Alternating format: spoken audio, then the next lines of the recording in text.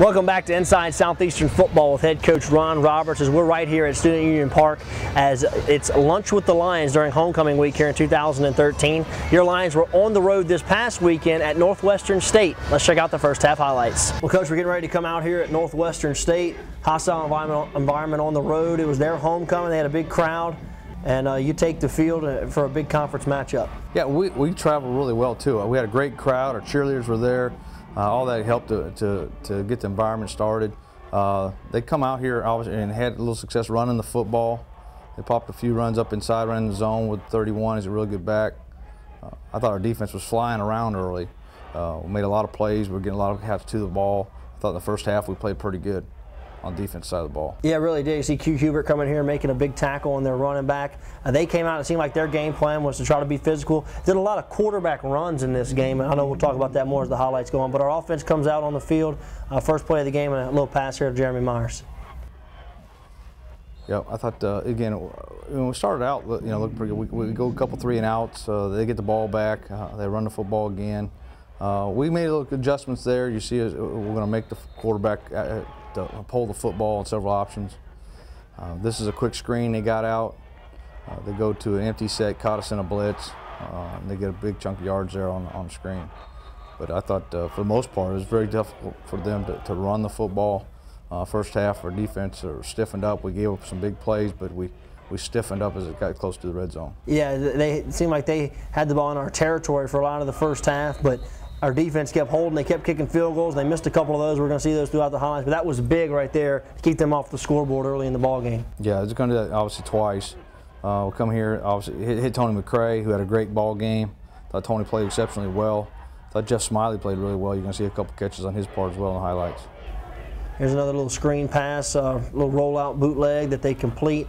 A lot of play action, a lot of get the ball out of the quarterback's hand quick. But here's the quarterback running the football. I don't know if we saw there's a whole lot going into the game, but he had a pretty good game running the ball. Yeah, they had not done a lot of it, really. Had not ran him quite as much, and that was kind of the plan for us on our part, was really to take the running back away and make him have to pull the ball out and do something different than they've been doing. So another field goal, and they miss it. Now here's just a great play. Good coverage there, great throw, great catch. You got to just tip your hat to that young man. Nice play. That was 33. He had a great ball game, and that's a big-time play he just made right there. I thought we had a great position in our secondary. Come right back out. Brian finds Chris Malott down the sidelines for a big gain, taking out the midfield. So at this point, it's 7-0 there on top. Our drive stalls. We have to get the ball back to those guys. They get a little run here, get it down inside of our territory. And they set up for a field goal, and they finally make one, and they go up 10-0. Yeah, at that point, I thought they were playing well. I'm going to tip my hat to them on that part.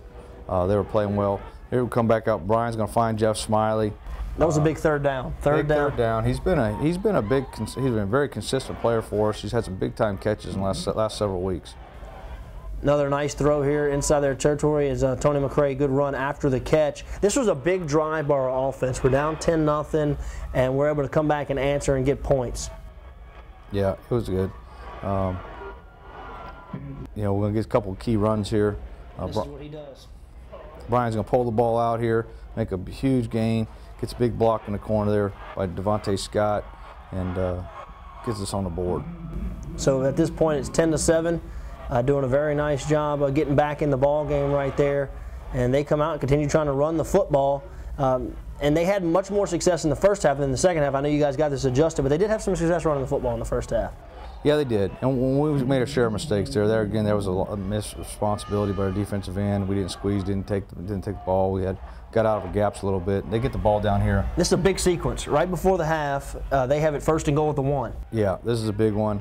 We'll make a stop there. They can jump off sides, which is a huge play. And then obviously make a great play.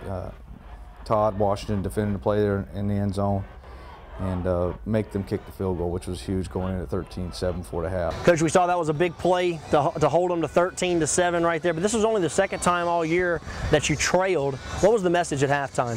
Well, message at halftime was really is that we didn't feel we played very well in the first half. Felt fortunate right there to be down only 13-7, and it was time for us to come out and execute, and we knew we were going to get their best in the second half, and we were going to have to come out and fight, and every possession was going to count. All right, well, let's take a break. When we come back, we're going to take a look at the second half highlights right here on Inside Southeastern Football with head coach Ron Roberts.